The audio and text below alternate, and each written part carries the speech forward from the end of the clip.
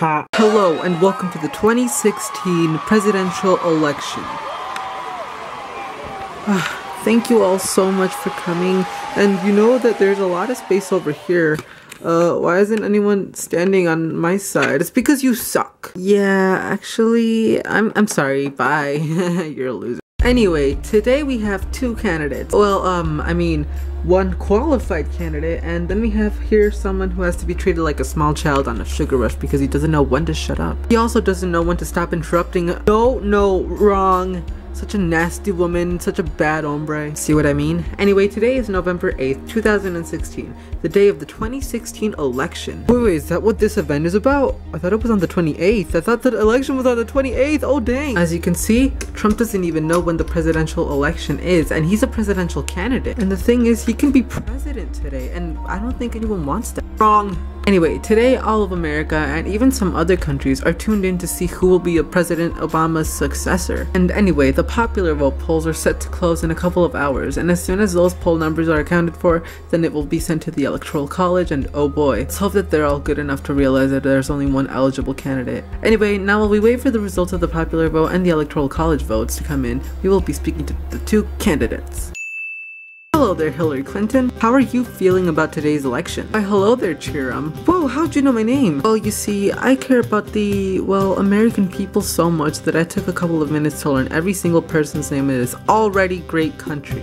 You're just the best, aren't you? Well, I do try my best. Anyway, I hope that today's results will return with good news because I know that we can't have a man like that. Oh my god, look at all those nasty women in the crowd running our country. Yep, that is true. And Chiram, just the thought of him going near the nuclear codes is a very scary situation since he can't even control what he says a lot of times. Let's ban Muslims. In fact, let's ban everybody. In fact, everyone get out. This is my country. I live here. Bye. Yeah, I can see that 100%. And the fact that he wants to make very important decisions for women's bodies even though he has himself demeaned women and even made such rude comments saying that just because he's famous he can do whatever he wants to them sexually.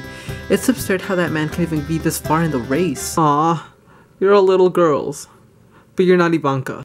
Yes, this is all true. Thank you for talking to us. Any final words before the results come in? Yes, of course. Thank you to all my supporters who have voted and fought for me and my campaign.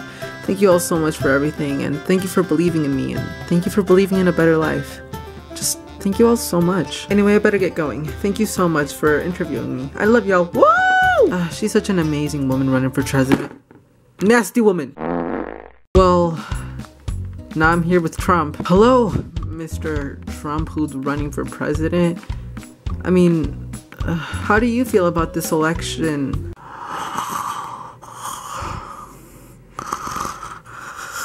I want my daughter. Well, you can see where his priorities are.